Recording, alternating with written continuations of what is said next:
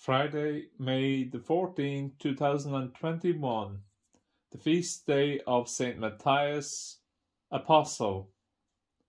A reading from the Acts of the Apostles, chapter 1, verses 15 to 17, verses 20 to 26. One day, Peter stood up to speak to the brothers. There were about 120 persons in the congregation. Brothers, the passage of Scripture had to be fulfilled, in which the Holy Spirit, speaking through David, foretells the fate of Judas, who offered himself as a guide to the men who arrested Jesus, after having been one of our member and actually sharing this ministry of ours. Now in the book of Psalms it says, "Let his camp be reduced to ruin, let there be no one to live in it, and again let someone else take his office."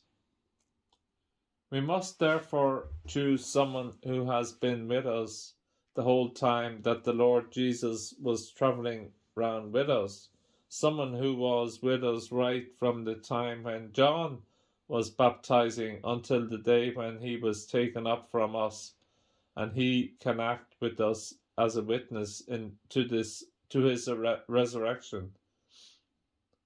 Having nominated two candidates, Joseph, known as Barsabbas, whose surname was Justus, and Matthias, they prayed, "Lord, you can read everyone's heart. Show us therefore which of these two you have chosen to take over this ministry and apostolate, which Judas abandoned to go to his proper place." They then drew lots for them, and as the lot fell to Matthias, he was listed as one of the 12 apostles. The word of the Lord. Thanks be to God. Responsorial Psalm. Response. The Lord sets him in the company of the princes of his people.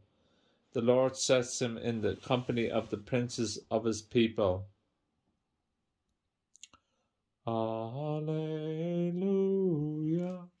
alleluia, alleluia, alleluia. May faith be the torch which illuminates, animates and sustains you, so that all your actions and sufferings may be for God alone, who should be served in privation as well as in consolation. St. Margaret Mary Alacoque, 1647 to 1690.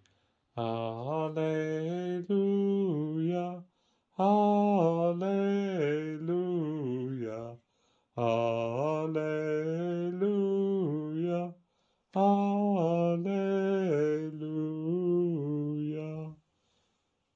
A reading from John chapter 15, 9 to 17. Jesus said to his disciples, "As the Father has loved me, so I have loved you. Remain in my love. If you keep my commandments, you will remain in my love, just as I have kept my Father's commandments and remain in his love. I have told you this, so that my own joy may be in you, and your joy be complete.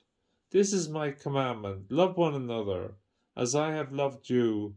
A man can have no greater love than to lay down his life for his friends. You are my friends if you do what I command you. I shall not call you servants any more, because a servant does not know his master's business. I call you friends, because I have made known to you everything I have learned from my Father. You did not choose me. No, I chose you, and I commissioned you to go out and to bear fruit that will last, and then the Father will give you anything you ask in my name. What I command you is to love one another." The Gospel of the Lord. Praise to you, Lord Jesus Christ. Perfect love is that by which we are ordered to love the Lord with our whole heart, our whole soul, and our whole strength, and our neighbour as ourselves. Neither of these two kinds of love is capable of being perfect without the other, because God cannot be loved apart from our neighbour, nor our neighbour apart from God. Saint Bede the Venerable, 672 to 735. Alleluia, Alleluia, Alleluia, Alleluia. Sweep over my soul, sweep over my soul, sweet Spirit, sweep over my soul. Sweep over my soul, sweep over my soul, sweet Spirit, sweep over my soul. My rest is complete when I sit at your feet. Sweet Spirit, sweep over my soul. Sweep over my soul, sweep over my soul. Sweet Spirit, sweep over my soul.